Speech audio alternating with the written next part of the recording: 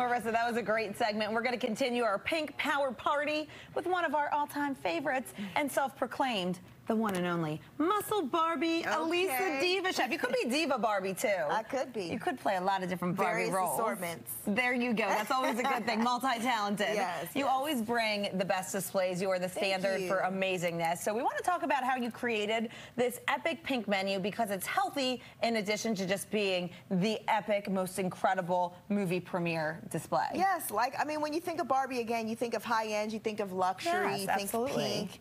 And, of course, because I'm the queen of health, I was trying to figure out... Chicken chips, protein chips with beet dip? Yes, please. Period. So good. I was trying to figure out how I could bring something that was also kind of healthy and fun. Right. And not use, preservatives or added colors. Lobster is a great thing because it's naturally pink. Pink pineapple. Yes, pink pineapple, shrimp.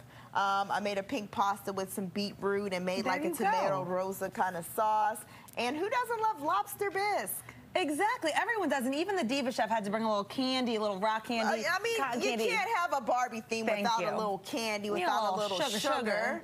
Yeah. Well, let's make everything in moderation. Salad. Exactly. We got moderation. Now we're going to demo for our home chefs out there something great they can serve. So I'm going to show you how to make, because it's hot outside, y'all. So we need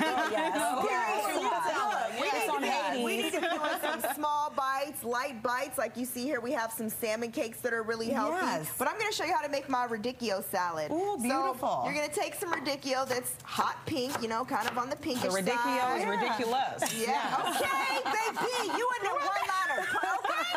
I don't know, it just flowed. That's one line. I guess I'm in my word bag today. Okay. Yes. All right, so we're going to put our radicchio, we're going to chiffonade that, nice ribbons, and put that into a bowl. Okay. To that, we're going to add pink beans, right? Nice. Pink beans. Yes, did you know that there's pink beans? I did not know they had pink beans. Yes, it's by Goya, so it's like it's in that same section. That special section. We're going to do some croutons. I like what you're doing there. We're going to do some carrots, some shredded carrots for some crunch. We're going to do some pomegranates. Love pomegranates. That's one of my favorites. Yes.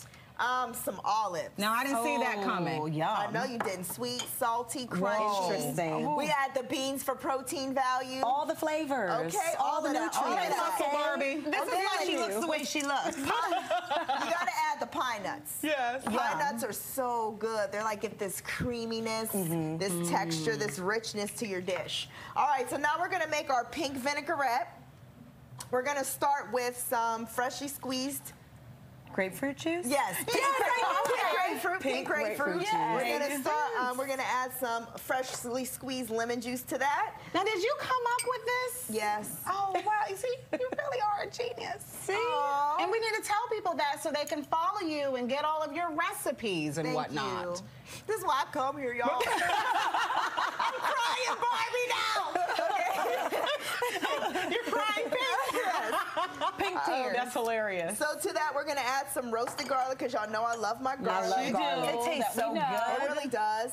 We're gonna add some extra virgin olive oil to that. Nice. Some raw honey for its antioxidant properties. Okay. And then you're like, how's she gonna make this pink? Let's see. We're gonna add some pink pitaya powder, y'all. Dragon fruit, high in antioxidants, fights free radicals, cancers in the body, things like that.